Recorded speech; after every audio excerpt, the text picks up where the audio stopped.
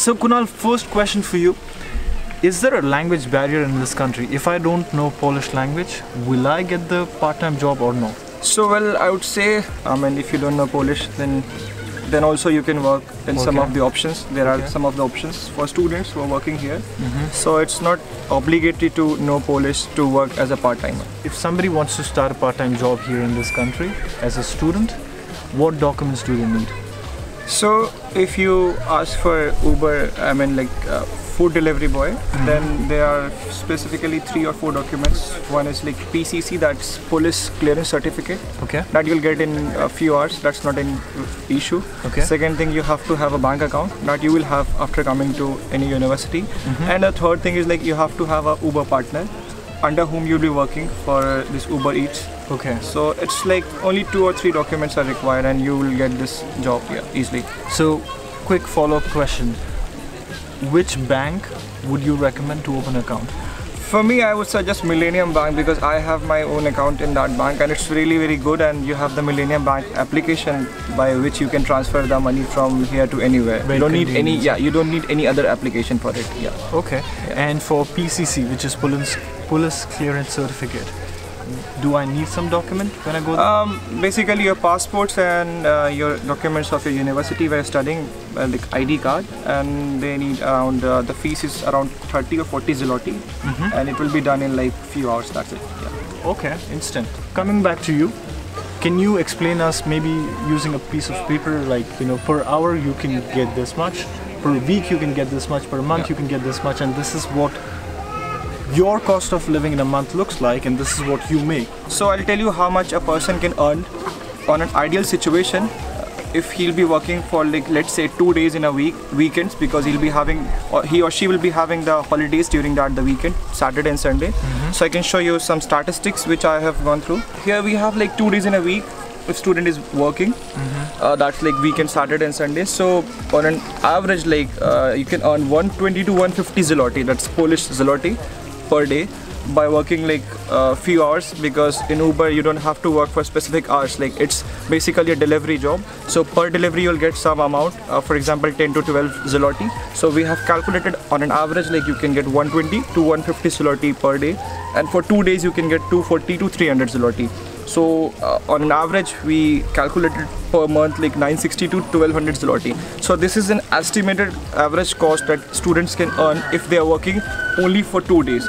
Sky is the limit, more you work, more you earn. That's the perception from my side here. See, one of the important point here is it totally depends on, as I said before, how much do you need, how much you think is enough for you.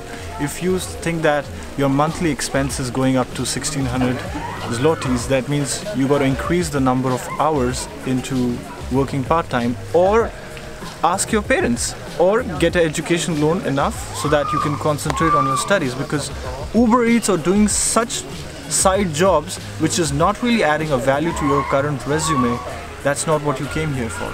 Okay, so the focus has to be, sure, I need to pay the bills. Try to invest your time into something which really brings value to you and for people around you. Ultimately, what will happen by doing this, don't forget, the visa which you have got, it has an expiry date.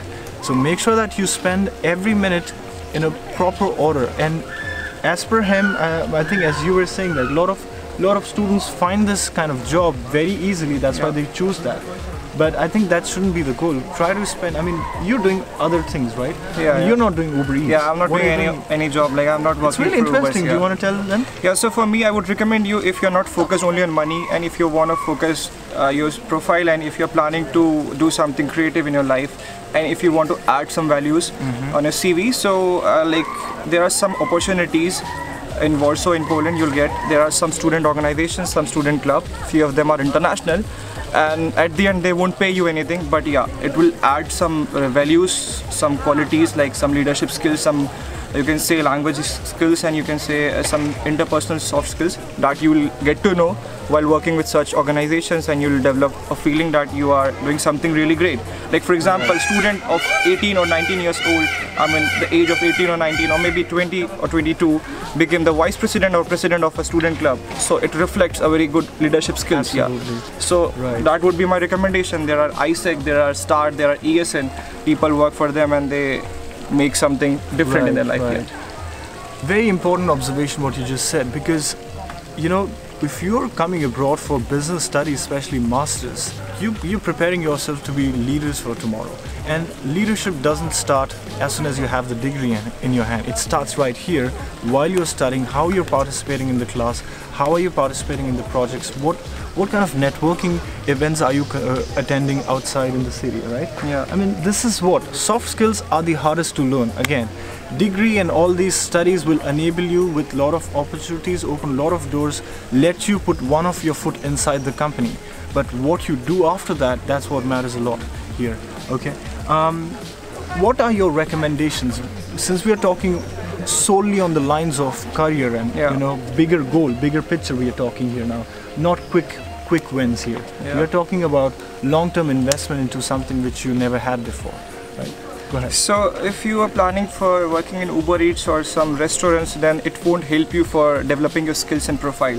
So that will be only short-term goal, and you will be only like earning money, and you will be happy for like short period of time. And if you're planning to become a CEO, or maybe you want to start your own company, or maybe you want to lead something, so for that you have to have an international experience, and also you have to learn a lot of things which you will learn after coming to Poland, after coming to Europe. So I would recommend people to join some student clubs to develop some leadership skills, to develop some qualities which will be helpful for them in their future, for their career. Yeah. Right. Alright guys, so on this note, we'd like to say goodbye. Thank you so much for coming on my channel. Thanks a lot. And yeah, just feel free to reach out to us if you have any questions. And yeah, don't go without hitting that subscribe button, like button. And I'll see you guys next time. Bye-bye. Bye-bye.